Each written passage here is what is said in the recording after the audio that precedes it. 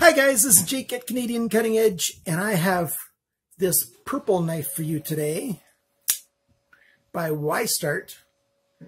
VG-10 stainless steel, and yes, I do believe it is very likely actual VG-10 stainless steel.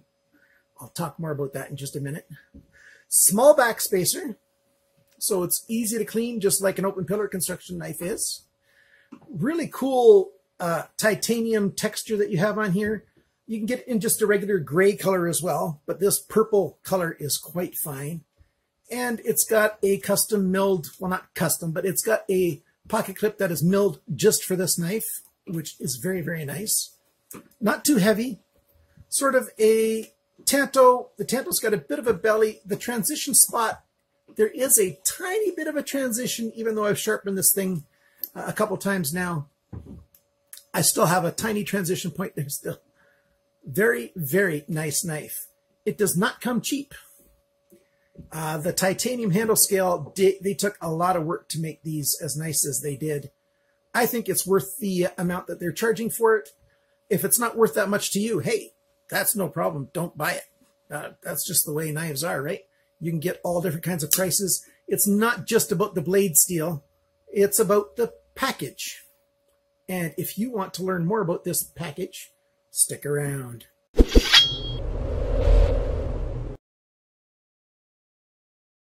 Hopefully the vacuuming that my wife is doing upstairs won't filter into the video too much. So what do we have here? We've got a drop point with a swedge on it. Nice thick piece of steel here. Big tanto kind of tip here. And look at the way that tanto is ground once it focuses.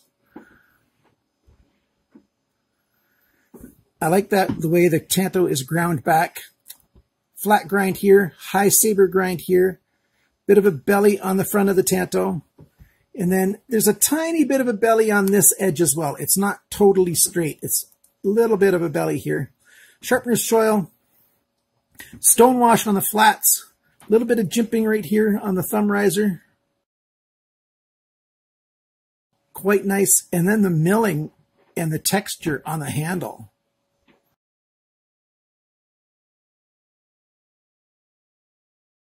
I got a little bit of dirt in those cracks. I can clean that out of that three-way screw. You can use a small flat driver to easily use that.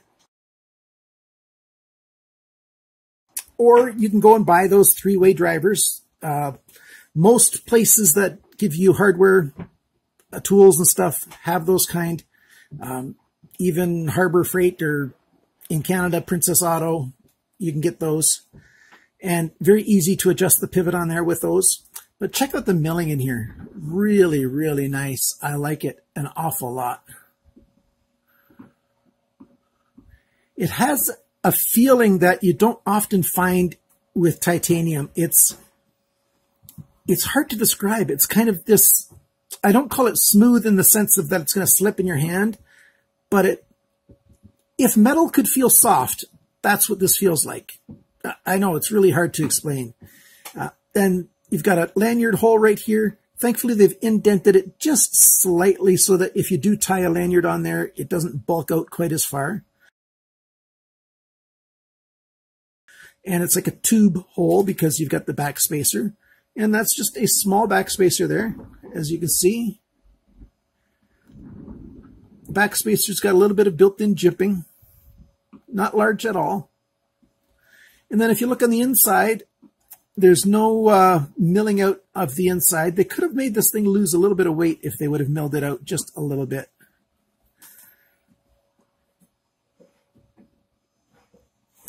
And, you know, nice and smooth, so it's easy to clean that up. Pocket clip only goes in this one spot, and it also has a nice texture to it.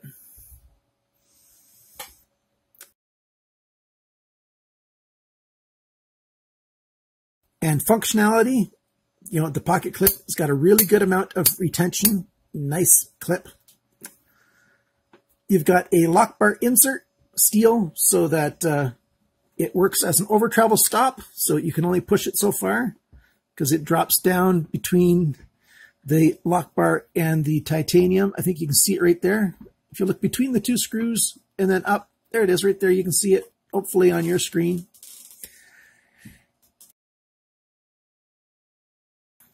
First finger choil, second finger choil, and then your last two fingers. My hand fits this knife very, very well.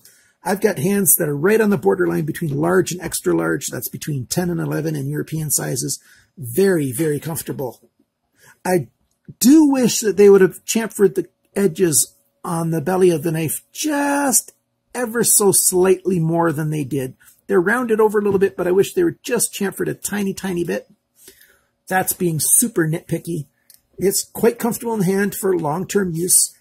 And this is one of the first knives that I did cutting tests on. And did I do cutting tests on this one or what? I did lots of cutting tests. I tried this manila rope. I tried this sisal rope, and I did a lot of work with that. And I just couldn't get good results.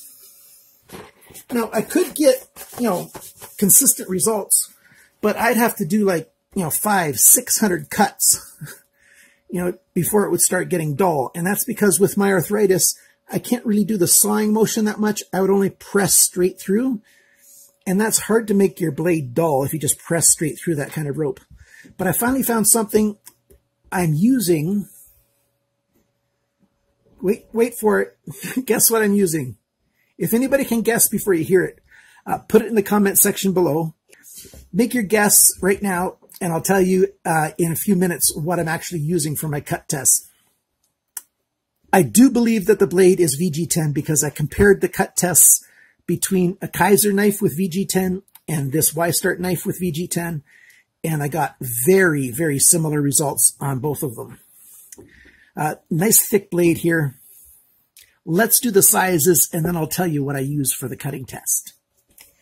Cutting edge, 9.6 centimeters, 3.77 inches. Blade length, because this tip comes forward, it's just a tiny bit longer, 9.75 centimeters, 3.84 inches.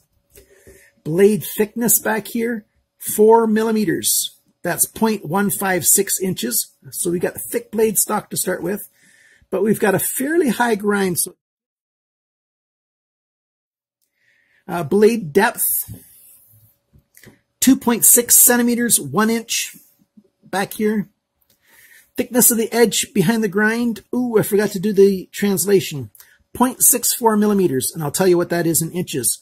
So I prefer to get around 0.5 millimeters, like half a millimeter instead of 0.6, but I got 0.64 millimeters.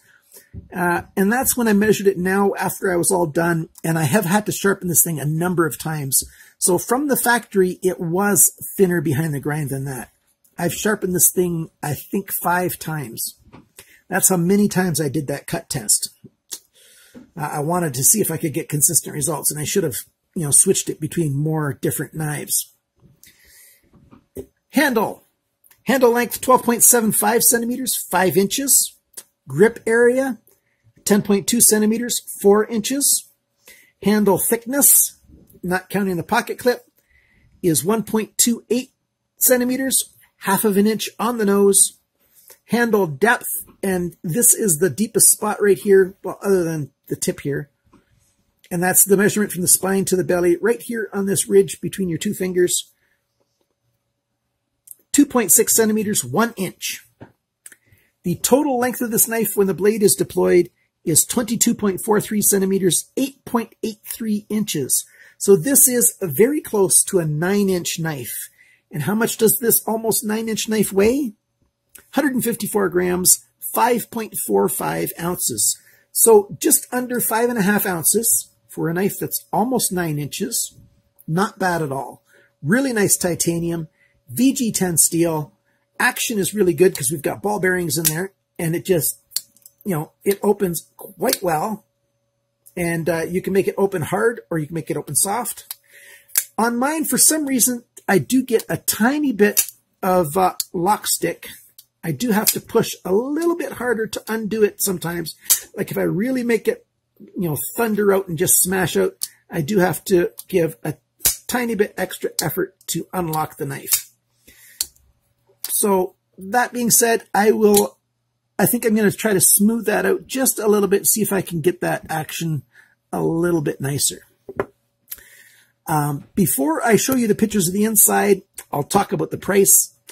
Right now at GearBest, there's a sale going on for the whole outdoor category. You can save 12% by using the coupon code OUT12OFF. This knife right now is regular price, so that coupon code would apply. So you could save 12% off of the price of this knife, which means you could save, right around $10. A little bit more in Canadian, a little bit less in American. The price is, in American, $85.99, and they will charge you 3 cents shipping. 3 cents. It's funny that they put that number on there. In Canadian dollars, it's $110.27, and they're going to charge you 4 cents shipping. Euros, 71.30, and they charge you 2 cents shipping. And British pounds, 63.2, and they charge you, I think, 2 or 3 cents shipping.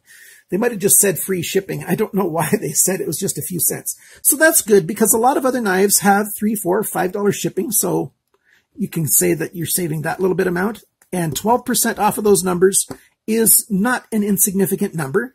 Is this knife a cheap budget knife? No. It's not a high-priced knife either. It's sort of just above the budget range into sort of just getting into the moderate-priced range. I think it's worth the amount that you're having to pay for it. That being said, I think I will probably put this into a sale pretty soon. I'm selling them at budget knives first. On the following weekend, I think I might be selling just a few of my, more moderate priced knives. And that won't be this weekend. That will be the very last weekend in February that I'll probably do knives like this. This might be one of them. I'm not totally sure yet. Now let's take this apart and show you the insides. And as I'm getting ready to take this apart and show you the insides, let me tell you what I use. I'm using Scotch-Brite scouring pads. Yes, Scotch-Brite scouring pads. I'll show you a picture.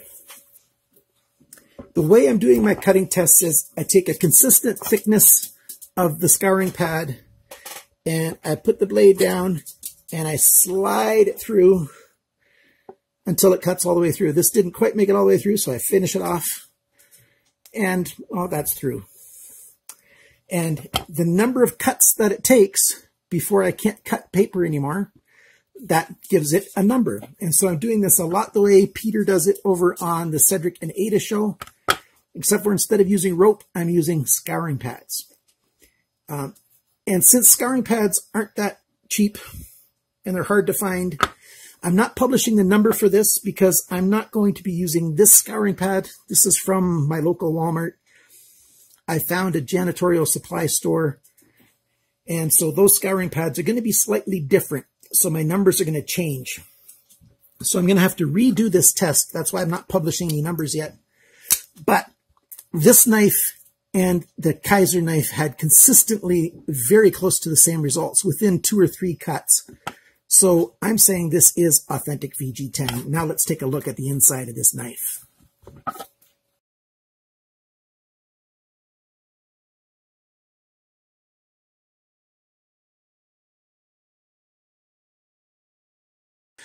Okay, so now that you've seen all the insides and all the features and stuff, I really like that lock bar insert a lot. It's made to fit in there very well, and it works quite well. This is a very comfortable knife. That's one of the biggest pros. I did tell you a slight negative about, I wish there was a slight bit more chamfering there. I like that you've got 2 finger separation. Quite comfortable. You can sneak up and do work like that, and you can keep your hand comfortable that way. It's a big knife. Action is really good. When there's no thumb stud, that means when you're slicing through stuff, nothing can catch on it. That's really good. And the texture of all the design and everything on here is quite cool. I'm very fond of it. It's not going to be everybody's cup of tea. Some people are just going to dislike it quite a lot. The fit and finish on everything is done really, really well. I'd like that it doesn't overstate it with the name. You know, you get Y-Start on the Ricasso on this side and VG-10 on this side, and that's all that you get. That's really nice. Its flipping action is very good. I already showed you that before. It's not too much of a pocket poker. The edges are rounded over nicely on here. There's a very slight bit of jimping on the front of the flipper arm. And you can use just a little bit of flipper energy, or you can use an awful lot. The press down method works. I just did it very lightly there. And of course, the light switch method where you're just pulling straight back, that works as well. I like the satin lines on the, it's a little bit dirty from my oily skin, but you can just see the satin lines coming down on the steel right there. And then the stonewash. This is a very good looking knife in my opinion. I like the thickness of the stock. It's thick enough, being an inch this way and being a very high grind gives you a narrow enough edge.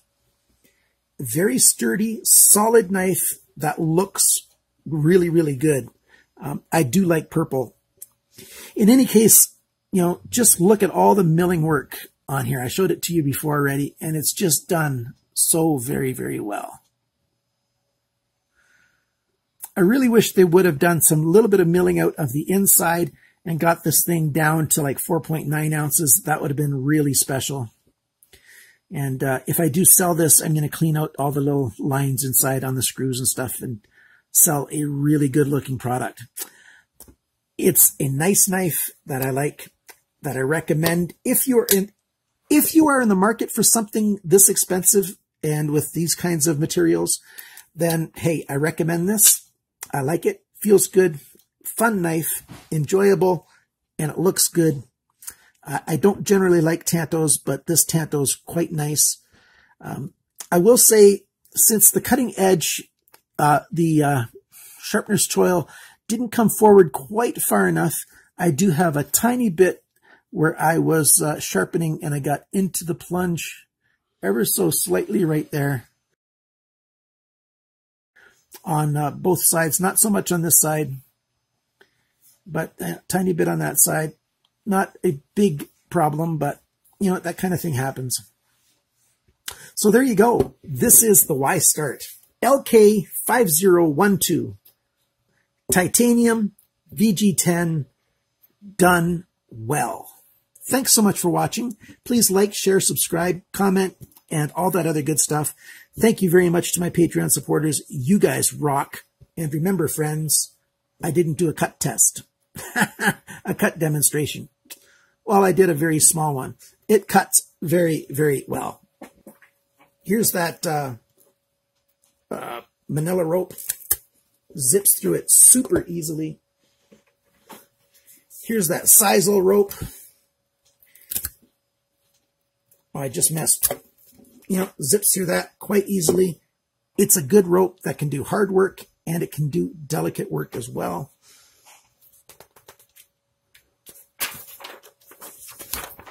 And after all that, it still cuts paper like a charm.